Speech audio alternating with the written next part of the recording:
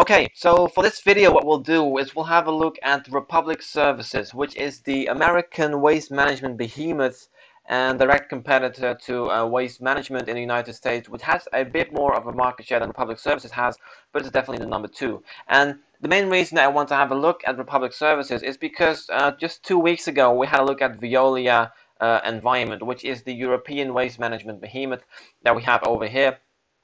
And I always mention the difference in multiples when it comes to comparing the valuations between the two companies in Europe and in the United States. And therefore, I want to actually have a look at this so we can actually compare them directly. So what we'll do is we'll quickly run through the financials of Republic Services, and then we'll have a look at Veolia again and just see how they differ when it comes to the valuations. So yeah, real quick, when we look at that revenue, we see that it's been steadily growing from 8.1 billion all the way up to 11.2 billion, seeing a nice spike here in the COVID pandemic. It's important to note here as well, though, to be fair, that Republic Services is just a waste management company, and they don't do things like water treatment or water desalination or things that Veolia does in addition to its waste management. Republic Services is just a waste management business. But that being said, the revenue is growing nice and steadily, about 3.7% year over year, which is similar to what we've seen with Veolia as well over here in Europe. Now, looking at their EBITDA, which is earnings before interest, depreciation, taxes, and amortization, so before any kind of accounting gimmicks, basically their flat earnings. We can see that it's been growing about 4.5% year over year, which is faster than the revenue has been growing. So this means again that their margins are increasing, although only slightly so, right? There's been a slight increase in margin, but not too much to really write home about. When we look at that debt level, the debt level has started up at 7 billion in 2012 and reached all the way to 9.6 in 2021. On average, it is an increase of 3.6% year over year, which is growing at a slower pace than their earnings is, which is kind of what we like to see to make sure that they're not over-levered, because Republic Services is kind of on the boundary what we would consider a risky investment. They have no excess cash on hand. They very much like to spend their cash, which is fair enough. It's their right to do so, and if they ever come into a pickle, I'm sure they just borrow it. Yeah, this is their choice to make. Now we look at market cap, and here we see like a very interesting story. I usually don't want to pay attention to market cap, but I think what we could see here for the last 3 years that their market cap has been almost doubled in 3 years' time. Right, that's like an average return of about 33% a year, which is crazy. But this is mostly because whenever they have free cash flow, they make sure to use that free cash flow to buy back their shares and to give a bit of a dividend as well. This is what you will see as well. Their shares outstanding has been steadily decreasing over time, and this really makes for a big return on investment for investors. Looking at enterprise value, we can see here as well that it's been steadily going up, especially in the last 3 years, because of the increased share appreciation in their market cap. Their EV/EBITDA ratio has started off at 7.8 times, and during 2021, the COVID pandemic, it reached all the way up to 16.1. Now, when we looked at Veolia, I think the highest number was about 7.8, which for Republic Services is the lowest number. And this is what I always try to hint towards whenever I'm looking at a European company, that the valuation is just a lot lower than for American companies, just less saturated, because the American market just attracts a lot more of foreign as well as domestic investors, and therefore their valuations are a bit higher.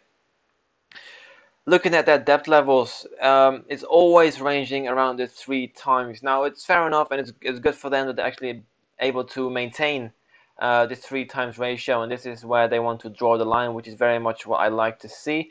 Although, to be fair, I think it's a bit too leveraged for me. It's a bit too risky, but it's exactly at the threshold that that I like to put for whenever I look at companies. I like to use the 3 times threshold, which they are exactly on top of 3 times. So yeah, I guess we'll give them a pass for that, but they're definitely in risky territory.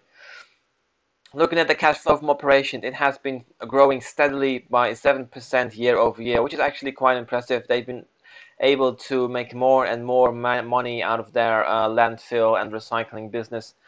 their capex, which is their capital expenditures, everything they need to put back into the business to make sure that they can operate, like new garbage trucks, a new brush and paints, new linings for their waste fills, everything that they actually need to make sure the business is running is included into the capital expenditures. And what we can see, it's been risen from 900 million to 1.3 billion, which an average growth of 4%, which is again growing less fast than their cash flow from operations is, which, just like with revenue and EBITDA, means that their margins are increasing. Looking at their free cash flow now, this is actually the most interesting story and the biggest reason I think why Republic Services has been seeing such an increase in their stock price as well. It's because their free cash flow has well, more than doubled, 1.5 times actually, in like the last 10 years, which is quite impressive for a stable business like Republic Services, because it's waste management, right? People will always produce trash, and waste fields and recycling centers will be a thing, even more so in the future with like increasing population. There will be increasing garbage and will be increasing waste, and Republic Services is in a very good position to cater to this demographic for the upcoming, well, decades probably. So therefore it's a very safe business. They have their contracts in place with municipalities and with governments, and they have a steady cash flow for the upcoming, I don't know how many years. Now looking at the next place, shares outstanding, which I mentioned, they have been drastically reducing over the last 10 years. Every year they are buying back shares slowly but surely, which as an investor is always something that we like to see, because it means our percentage of the business is increasing, even though we're not doing anything to actually cater to that.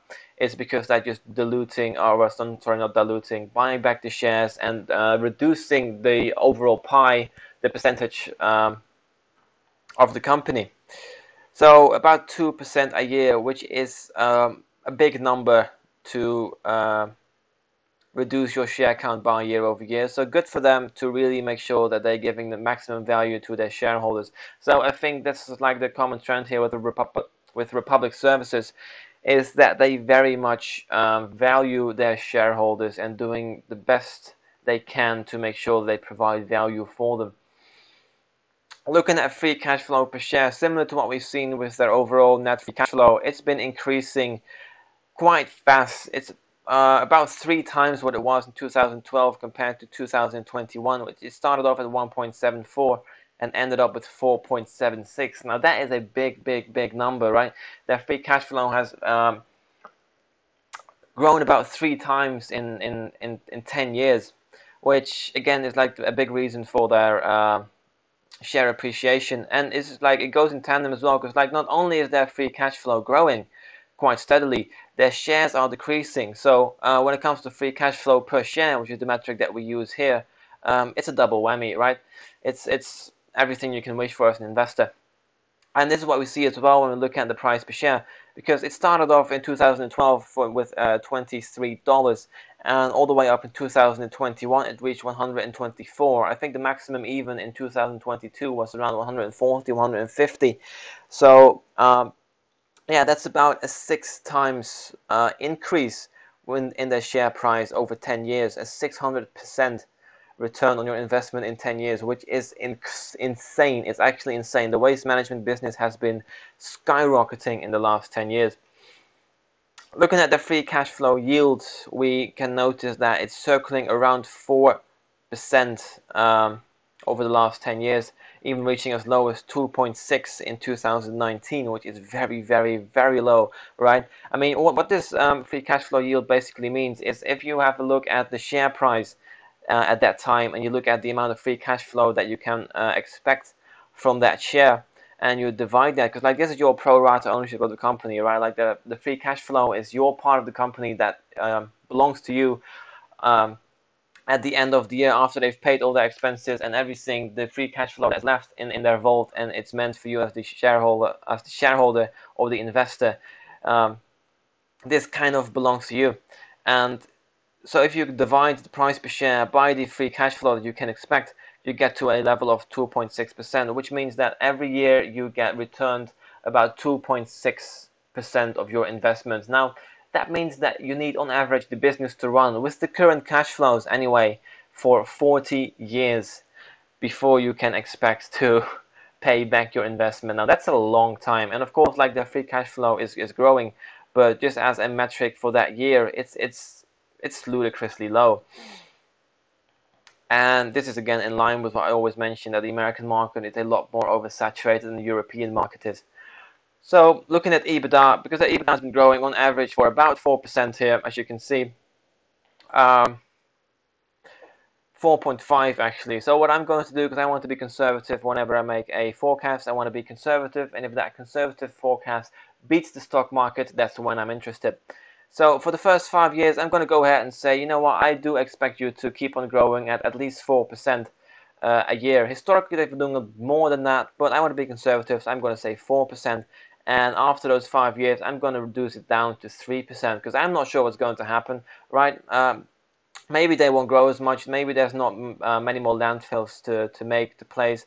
Maybe the garbage is going to be decreasing because we're more environmental prone and do more about recycling and have less waste. It's possible. I'm not sure what the future is going to hold, but if that is a thing that might play out that way, then I'm going to want to take a conservative estimate. So I'm going to say 3% for the last 5 years. Looking at their market multiple, the EV/EBITDA multiple, it started off as 8 times and it's reached all the way up to 16.1 during the COVID pandemic. But again, this is a COVID blimp. I don't expect that to stay. And I think historically for the last few years, they've been circling around the 11, 12 times mark. Maybe actually even 11, I think may actually be more accurate there. So I'm just going to give them an 11 times multiple, which leaves me with a enterprise value of 51 billion, less the debt at the, well, measly amount of cash that they have on hand, and it's a market cap of 42 billion. Dilute the shares. Oh, sorry, actually I have to subtract the debt, of course, because I want to try and get to the market cap. I was looking at that, I was a bit confused there, but you have to subtract the debt because we want to go towards market cap, because we want to be interested in what the share price is going to be, not the enterprise value. So divide the market cap by the diluted shares, and we get to a stock price of 132. Now looking at the free cash flow, and this is a bit more tricky, and we get more into speculation here, because their free cash flow has been increasing rapidly for the past 10 years, because they've become a lot more efficient in operating their business, and their cash flow from operations is growing a lot faster than the capital expenditure is. And add to that the fact that they're buying back shares at a very high pace, their free cash flow per share has been increasing very fast, 12% year over year, which is actually insane. Now, do I expect them to maintain this free cash flow increase growth? I don't think so, no. So that's why I'm going to give them 10% for the next 5 years, because they've been doing a lot better than that historically, but I don't think they'll be able to maintain that, and I want to be conservative whenever I make an estimate. So I'm going to say 10% for the next 5 years, and then 7% for the 5 years after that, because I'm still not sure what's going to happen, but I want to be conservative. I'm going to give them a free cash flow yield of 4%, which is what they've been doing historically, and this includes the very high free cash flow yield in 2012 of 7.4%. Now, for the last few years, they've actually been quite a bit below the 4%. In all fairness to them, they've actually been trading at a higher multiple there. But I want to be conservative, okay? Just to give you an estimate of what it looks like if you put it at 3%, sorry, it's going to be increasing a lot, right? A lot. But I want to be conservative. I'm going to say 4% free cash flow yield, not 400%. That's a bit too much. 4%, there we go. Which gives me a stock price of 276.62 cents. So right now I can buy as many shares as I want for $125. The free cash flow method gives me 132, and the enterprise value gives me a value of 276, which is a massive difference. But that's because there's such a big difference in the way that their earnings are growing and the way in which their free cash flow is growing, because their earnings is growing at 4.5% and their free cash flow has been growing at 12%, which is a world of difference. And that's one of the reasons that the different models give me such a different number. But I'm not sure which one's going to be right. I'm going to split them down in half and meet them in the middle and say, on average, I think the stock price will be 204 10 years from now, which gives me a compounding annual growth rate of 6.4%. On average, the market returns about 10%, so I do not expect Republic Services to beat the market because they're actually underperforming it by like a few percentages here. But it's a very safe business, right? And if they're going to keep on buying back the shares the way they have, and if it's going to be as saturated a company as it's been in the past, it might just defy expectations. But with the financials that I have right now in front of me, I do not expect Republic Services to beat the market. I think the safety of their free cash flow and their free cash flow increase has already been priced into the stock, and therefore I don't think this is a good investment. But now let's see if we can actually compare Republic Services to Veolia environments. I'm just going to bring up Veolia to the right here and Republic Services to the left. So what we can see here, if we just look at their multiples. Let's see, there we go. EV/EBITDA multiple here, the lowest is 7.8, the highest is 16.1. And for the European counterpart, its lowest is 3.9 and its highest is 6.6 type multiple. That is lower than the lowest that the Republic Services has ever been, which again is beyond me to a certain point, because the European counterpart is so much more undervalued when it comes to just their earnings and the free cash flow and like the intrinsic value of the company compared to Republic Services. It's actually beyond me, and that's why I think there's so much value to find in European companies that go under the radar quite a lot, because you always hear about the American companies, the big American companies like Tesla or like Apple, Microsoft, but like even Waste Management has become quite a staple name in the safe stock business, but it's very, very overpriced right now with the current multiples that it has, and the same goes for Public Services here if you compare that to its European counterpart. And that's why I really want to advise people, especially people who mainly invest in the American markets, to maybe have a look across the pond every now and again to see if you can find some value there, because there's definitely value to be found. I think Veolia is a perfect example of value that can be found. Now, if we just have a look here at the models that we use to actually predict potential stock prices here in the future. If I'm going to take the same multiple for Veolia that I gave to Republic Services, their stock prices are going to increase, and the compounding annual growth rate is 32.5%, which is ridiculous. If this stock got the same valuation as the American counterparts is getting, it's it's going to be the best investment that I can advise anyone to take. Now, I know that's not true, and the American market is considered to be a lot more of a safe haven and a better place for investment. And we can see that as well, to be fair, in the way that their cash has been growing. The free cash flow for Republic Services has been growing at a very, very high pace, a lot higher than Veolia Environment has.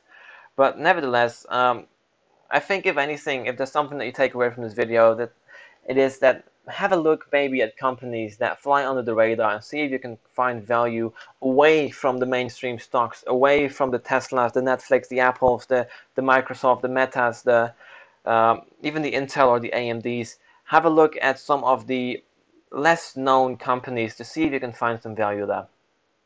So yeah, this was a quick stock analysis on Republic Services, as well as its comparison to a European counterpart, to have a look at the different valuations there between the two continents. If you liked the video, please subscribe and like and all that good stuff, and I'll see you in the next one. Cheerio!